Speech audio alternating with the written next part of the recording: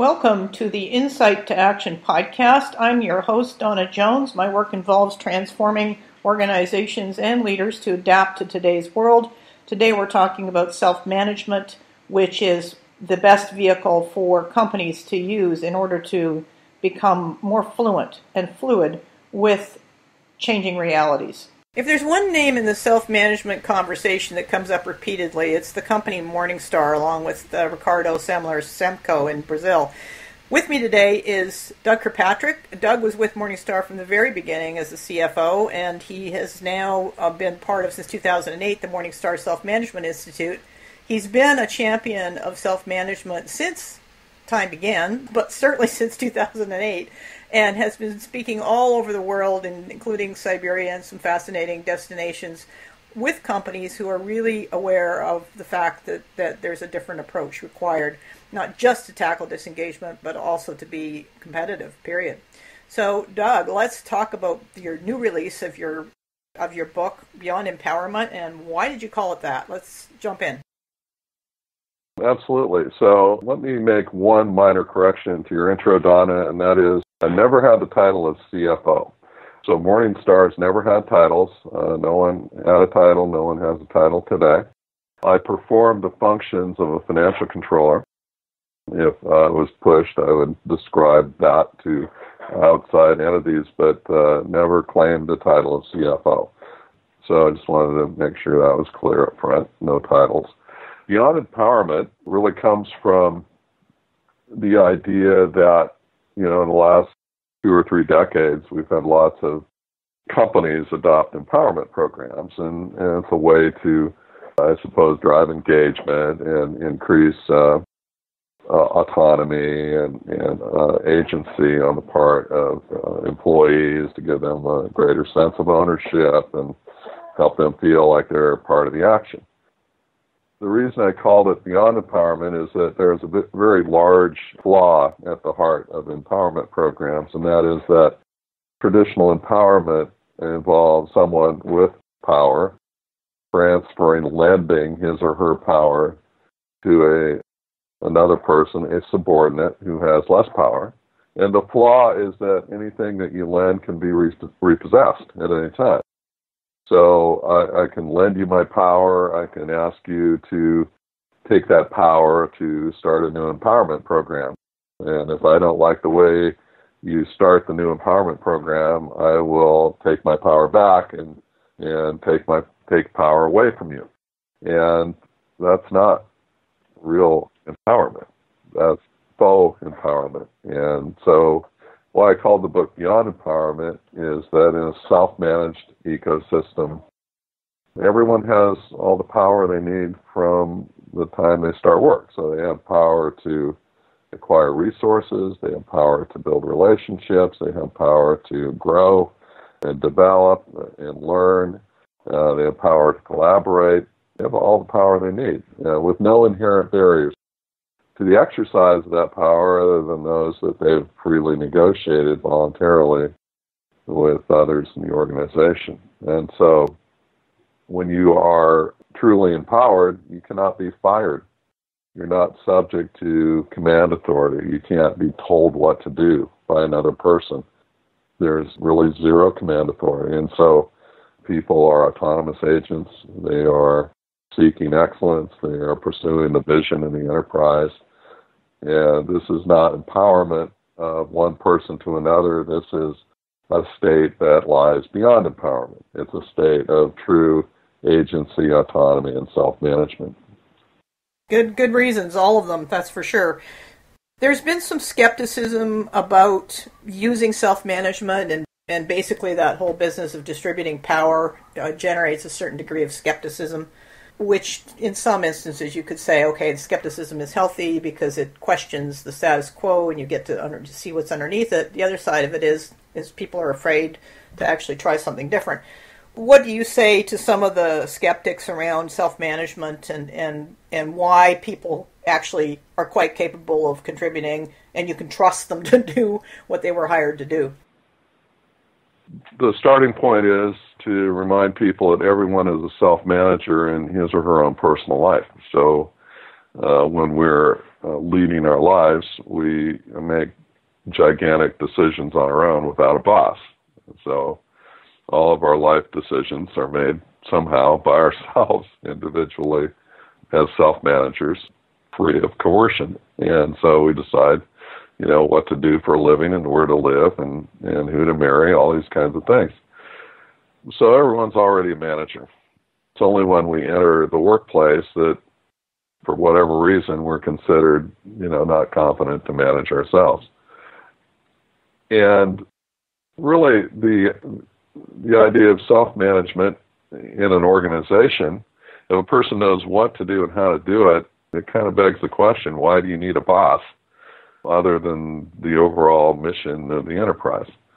If you are willing to come in and perform a role in pursuit of a particular purpose, and you know what to do, you know how to do it, or you can acquire the skills to do it, then what possible necessity is there for a boss to be able to supervise you or to watch you or tell you what to do?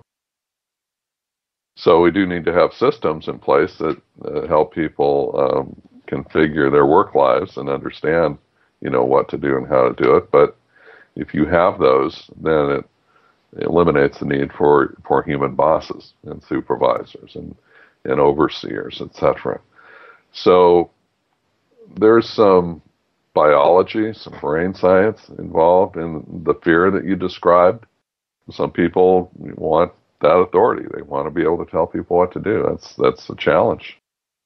It has to be overcome intentionally and structurally, but it can be overcome. And the benefits are compelling. Just the economics of savings on bureaucracy and hierarchy are absolutely compelling. So we try to reach a state where we can create a compelling vision of a desired future state that outweighs the fear and concern about losing control in the short term. There's some serious pressure on businesses now or especially employees at the employee level, to rethink their role, their place, and who are they and why they're here and their place in the world. And that particularly shows up when we start having conversations about artificial intelligence and robotics and the whole idea that robots are going to take over your job. And then right away that instigates that fear-based response. How is, the whole concept of self-management a means to counteract that fear and can actually serve to provide a different way of seeing these kinds of innovations? Well, I think one of the things we do in self-management is we're very intentional about the use of language. So we actually don't talk about employees in self-management. The word employee, literal dictionary definition, employee is someone who works for another person for pay. And that definition is becoming more and more obsolete as we move forward into the future. At Morningstar, we call people colleagues. W.L. Gore calls people associates. They're people who voluntarily engage around a mission, vision, purpose, principles, and values, and pursue those. And the colleagues that I've worked with over the last 25 plus years never been afraid of technology.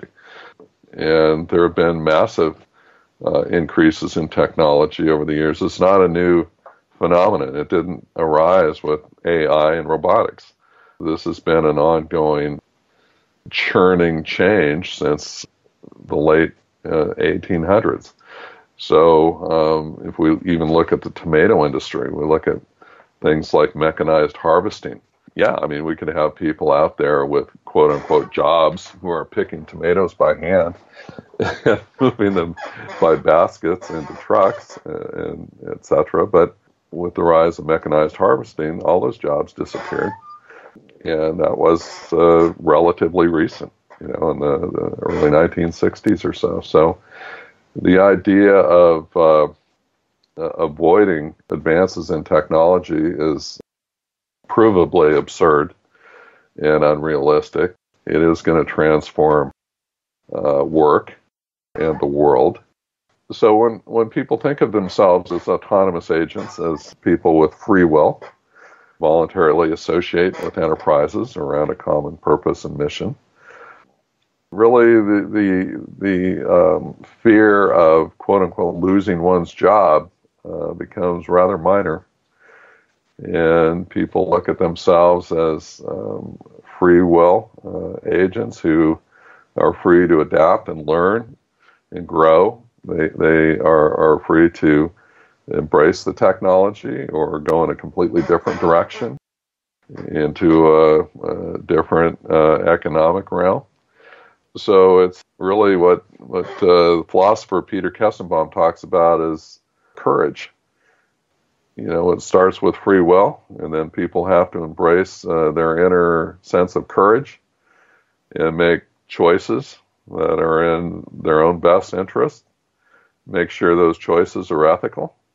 Figure out what is reality, and reality has a lot to do with changing technology. And today it has to do with artificial intelligence and robotics.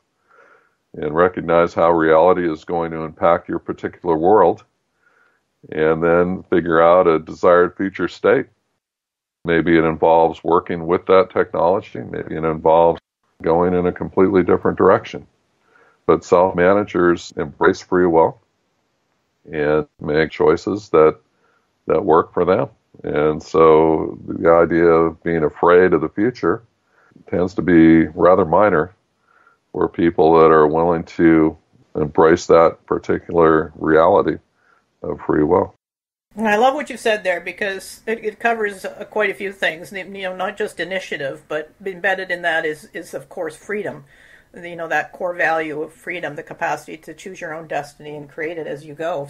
I'm going to go back to the CFO, the correction you made for me at the very beginning on CFO, because I know there's a lot of companies where CFO and the whole back end of companies is not necessarily designed for self-management. They're more designed to do that, to control. So when you look at the role that someone who is looking after the money, and their title shall remain nameless, when we look at the role they play and the decisions they make, when I go into a traditional organization, it's real clear. They're always looking at the cost side. Very rarely are they actually looking at the benefit side. They're just looking at how and of course from a neuroscience point of view, that just activates the fear in everyone, because everyone in the organization is a cost. And so right away, when they talk about cut costs, your name comes up in your head, whether or not it's accurate or not. That's there. What's the mindset that someone who's looking after the money inside self-managed companies brings to it that's different from the traditional mindset? I would describe my mindset in that role as someone who is playing a game, and it's the game of work. It's about being a steward of resources and being able to deploy resources in the best possible way in furtherance of the mission of the enterprise. We had a model called a 24-month or 2-year cash flow model, and we never had a traditional budget. So we never hammered out an annual budget and then tracked it month to month and identified variances and then held people, quote unquote, accountable for variances in the budget. That was never part of the equation. We had a dynamic model, and it looked out, it reviewed past expenses and revenues, and then it looked out into the future, at least 2 years, and you could look out as far as you want. You could look out 5 years if you wanted to. But this model was just a way to play what-if games with a giant spreadsheet.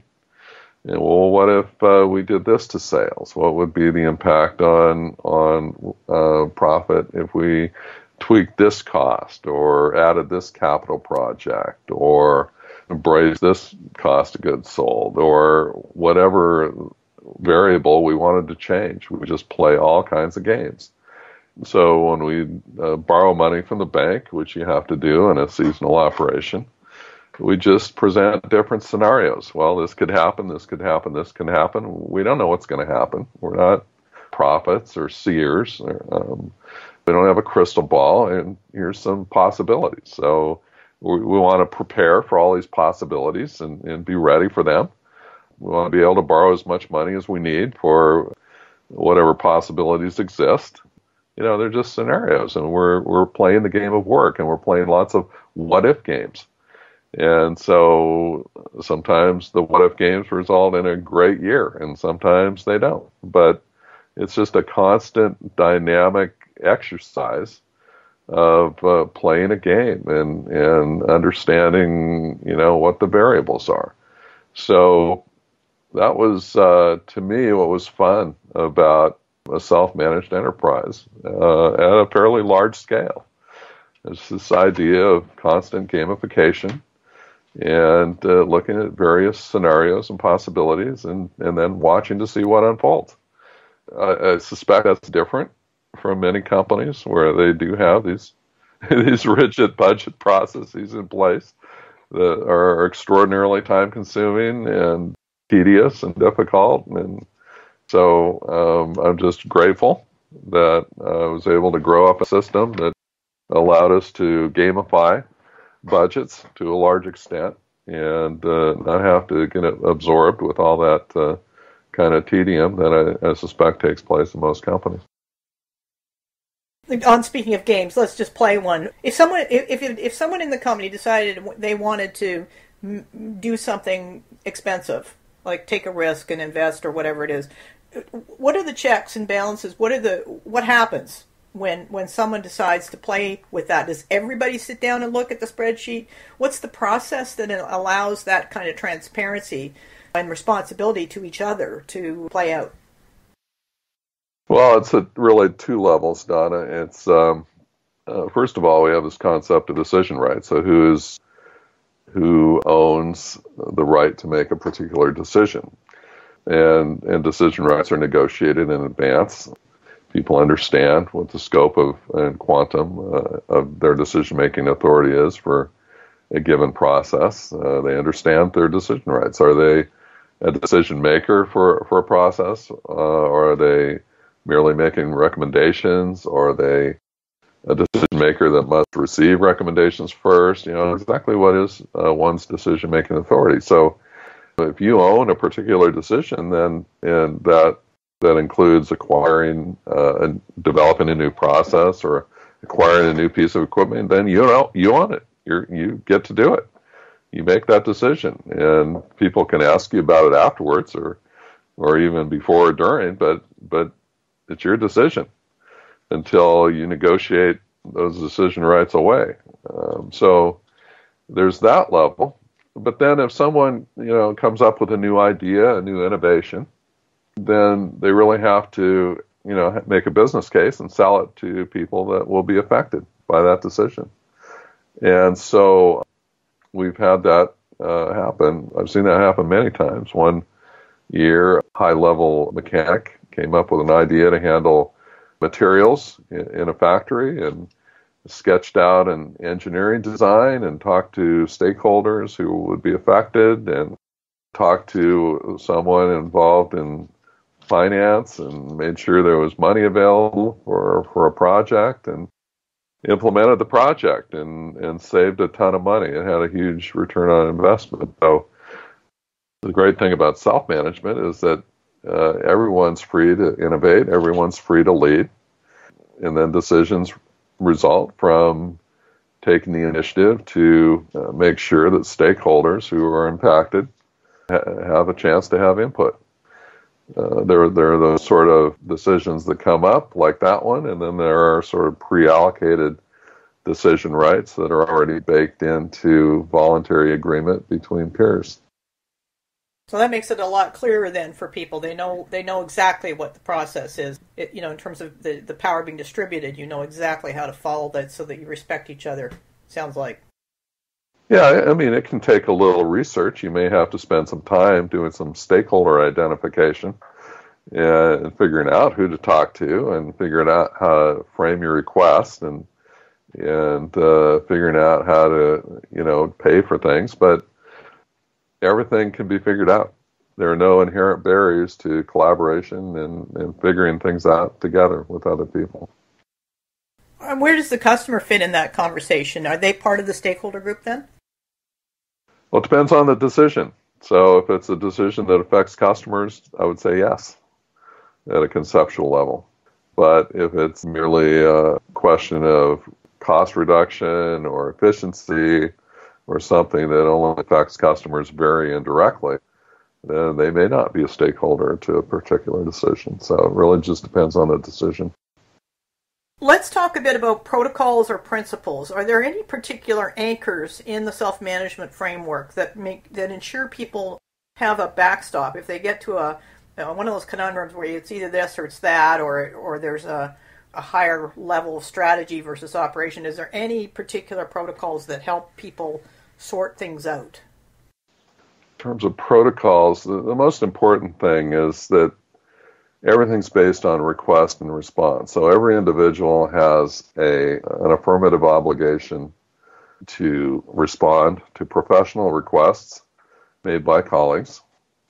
If people want something from another colleague, they have an obligation to make a request. And that's baked into the principles of self-management, because command authority doesn't exist. See, if you can't tell people what to do, the only thing left is to make a request.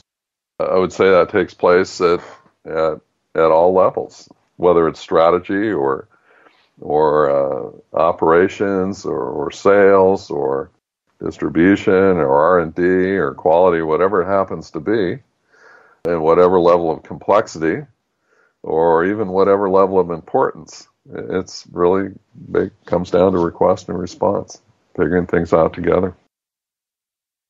Let's back up a bit and take a look at what's going on in the world right now, in the world of business and the future of work. What are you seeing? You've been talking to a lot of different people all over the world, and different companies, different stages of their mindset, different stages of how they're contemplating self-management and making the transformation, stepping into the transformation. What kinds of threads have you been witnessing, and what do you see ahead? Well, I would just say at a macro level, the interest in better ways of working is truly a global phenomenon. As I look at my upcoming travel schedule, and I'm looking at countries like Russia and Brazil and Denmark and Poland and Germany and all across the USA and all around the world. Companies are interested in better ways of working, and these are large companies. They're small companies, they're medium-sized, they're in every business sector you can imagine: healthcare, communications, manufacturing, transportation, every conceivable sector, every conceivable part of the world. The drivers for change and the pressures for change are enormous, and I think irresistible at some level.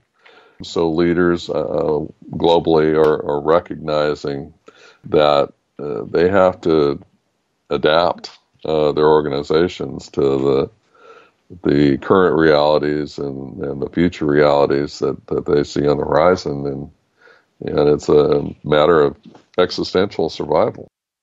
How are we going to create a company that can embrace and work with artificial intelligence and robotics and nanotechnology and genetic engineering and blockchain technology and things that are probably going to be just as disruptive, if not more disruptive, than the internet itself.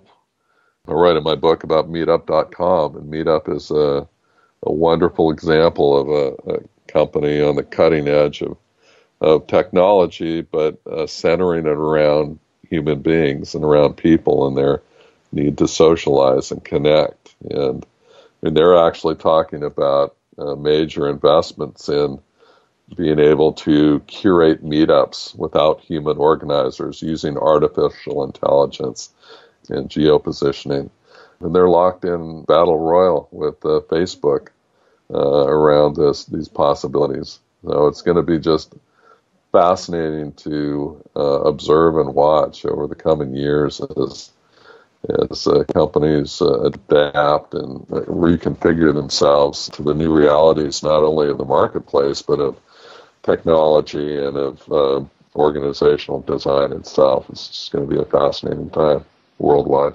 And not to mention virtual reality and what kinds of contributions and augmented reality and what that means. And of course, what came to mind as you were talking about Meetup was the Facebook Workplaces, the work they're doing behind the scenes on that. So yes, you're absolutely right. It's going to be extremely interesting. And we're all a part of it in one way or shape or form. I think one of the things I appreciate about what you've described in the self-management, in the self-management framework is the idea that because people are self-managers, and the distinction between the language of the traditional and the language of going forward is critically important, I think. But when you understand they're self-managers, then it does give built-in and embedded autonomy to everything you do. So no longer do you have this notion that we can't jump from employer, or employee, I should say.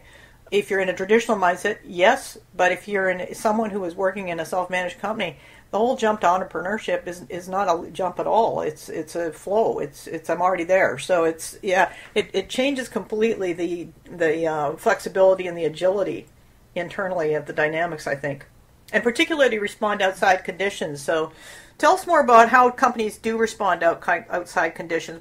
When things change, who knows, and what happens inside?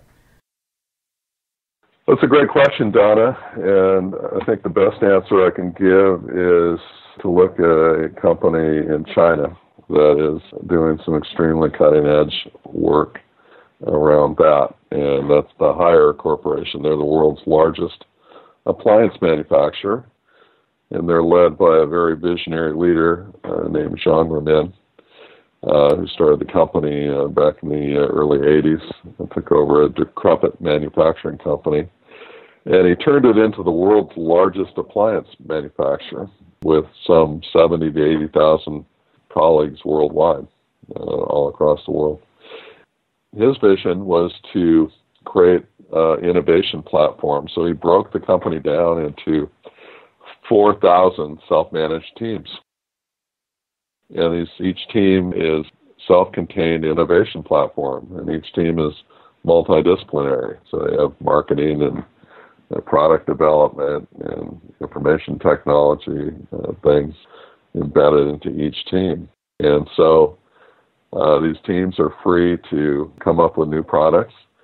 And many of the products that they develop contain, what we refer to today as the Internet of Things. So the products are out there in the world, whether they're water purification systems or refrigerators or televisions or whatever it happens to be, and they're collecting information, data, and Haier is looking at these massive streams of data on a continuous basis and identifying new products and services that they can innovate based on what they're seeing in the data analytics. And so one of the things they recently found was that they were collecting data on water quality throughout China.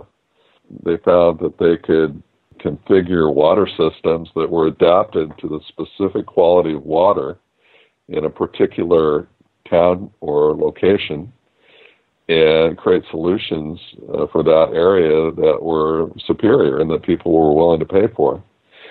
So using technology and using information and combining that with self-management has really created an incredible company in the Haier Group, and it's going to be really interesting to watch them as they develop and build out their model over the next coming years. Well, and I know they've reinvented themselves numerous times, and I think a lot of that has to do with the capacity of the visionary leadership at the top to sort of lay it out and then get out of the way. So it's a really great example. I appreciate you breaking it down because that offers insight that, I know our mutual colleague Rod Collins has written an article about it on Great Workplaces, Huffington Post Great Workplace segment. So it's there's more information there, but thank you for that. That was extremely helpful. Any thoughts you want to share, Doug, with listeners before?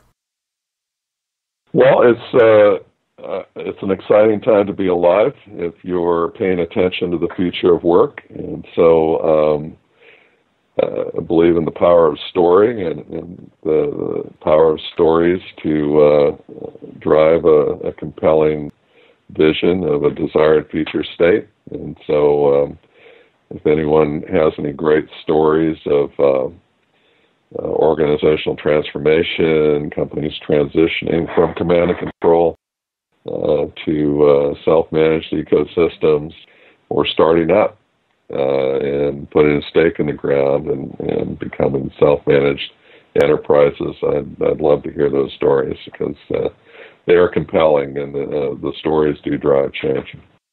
Well, then what happens is Doug shares the stories with me, and then I end up interviewing the people on the podcast. So it's a lovely connection. That's how we have Stephanie Glodden on here, who read Doug's book, the earlier edition, Beyond Empowerment, and then applied it to business school, which I think is extremely brilliant. So that program is on the Insight to Action podcast. If you wouldn't mind, you and I went informally before we started this conversation, we're talking about where you're going to be in this fall. How would you like to just read off the list of countries you're heading for, just to give people a real taste for what global means in this kind of directional shift that we're in the midst of? Well, these aren't in order, in a particular order, but so far the list looks like Russia, Brazil, Denmark, Sweden, Poland, Germany, and the Netherlands. There you go. Now, we know Europe has already been pretty active in this area. What about the United States? What's going on in the United States and Canada, to your knowledge? Yeah, North America is very active in the future work movement.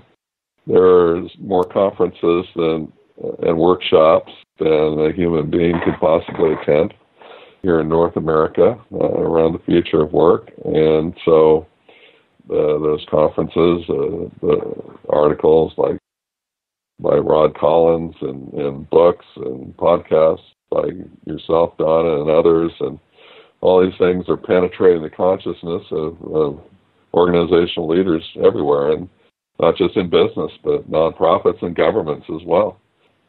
I just gave a talk to the Department of Homeland Security here in the United States about the future of work.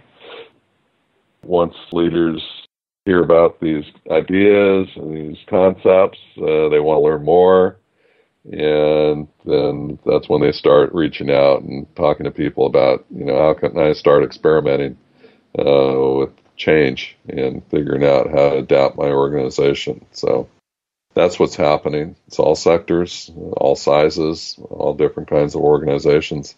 If they're not studying this, or if they're not aware of it, they soon will be. And many of them are studying it and deciding to take some steps toward change as well. So change is everywhere. Yeah, very exciting times. Where do people find your book and you?